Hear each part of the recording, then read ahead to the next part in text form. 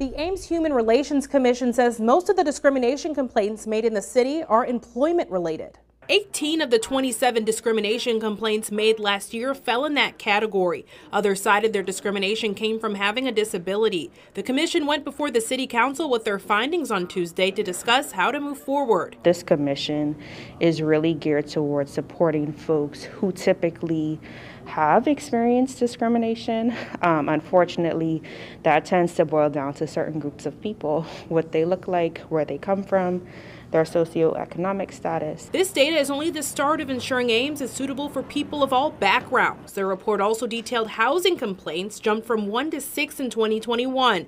The organization plans to continue to educate the community on how they can do better. Ames is one of the highly diverse populations in Iowa. We have students coming from different countries.